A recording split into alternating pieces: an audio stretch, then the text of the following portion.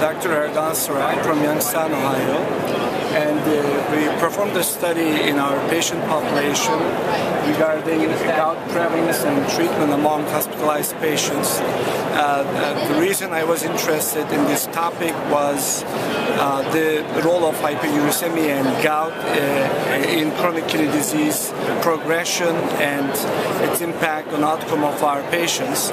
So I decided to find out how we are treating this patient population in our area, in our hospital.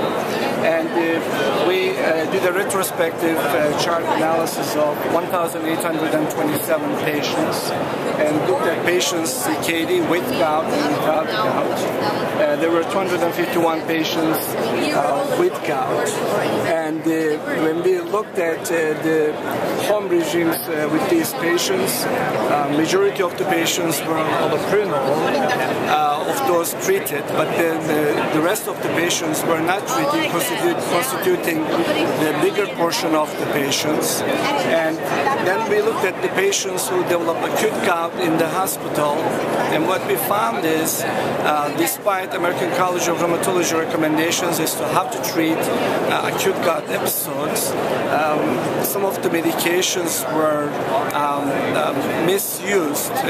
For example, allopurinol doses were increased or stopped or started during acute episode periods.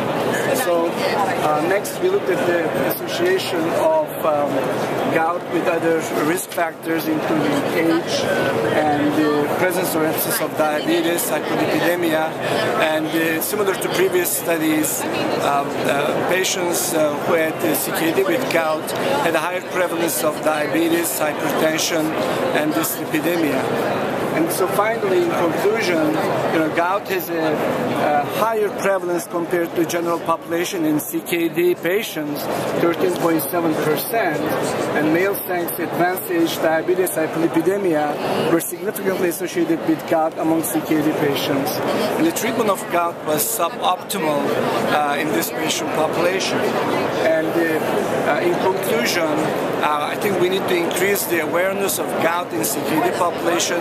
We need to educate maybe nephrology fellows as to how to treat these patients, and also the primary care physicians, and improve the outcome of these patients and suffering.